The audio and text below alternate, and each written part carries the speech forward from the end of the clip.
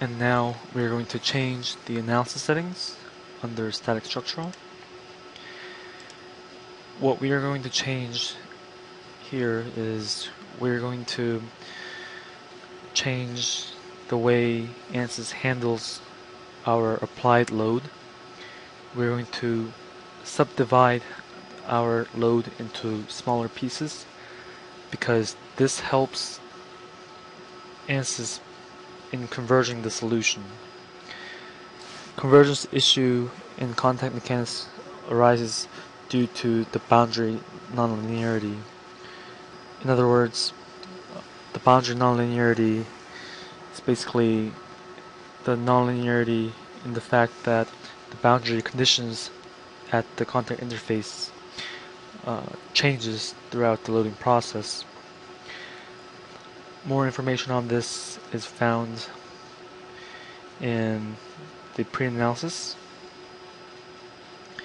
Okay, so we're going to click on auto time stepping, and under this we're going to turn it on. And we see that these are now generated. Initial substeps, minimum substeps, maximum substeps. We're going to choose 20 as our initial. Now, this number basically needs to be above our minimum substeps and below the maximum substeps. This is kind of intuitive. We will choose 20 as well. And for maximum, we're going to allow Ansys to go all the way up to, say, 500 substeps. In case it's having difficulty in converging, then it's going to go beyond our initial substeps of 20 into however many substeps it needs.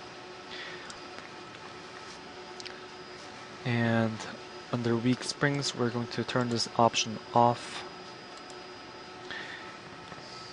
and we leave everything else as it is.